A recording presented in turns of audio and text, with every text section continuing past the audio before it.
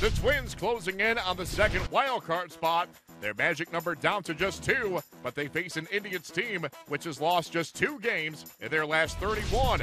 But a good start for Minnesota in this one. One strike to Rosario, and a drive to right. This ball is back, and it is gone. A home run. Rosario hits number 27, and it's 2-0.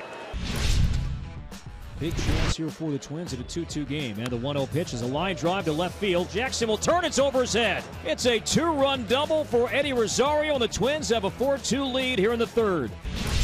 A 5-4 ball game. 1-1 to Encarnacion. To right and deep at the wall. Gone. A home run for Encarnacion. Number 38. And the Indians lead by 2. 1 down, and Dozier at the plate. And Shaw's 0-1 pitch, a swing and a fly ball into right center field. Back at the wall, it is gone, a home run! Brian Dozier goes the opposite way. An 8th inning go-ahead 3-run homer.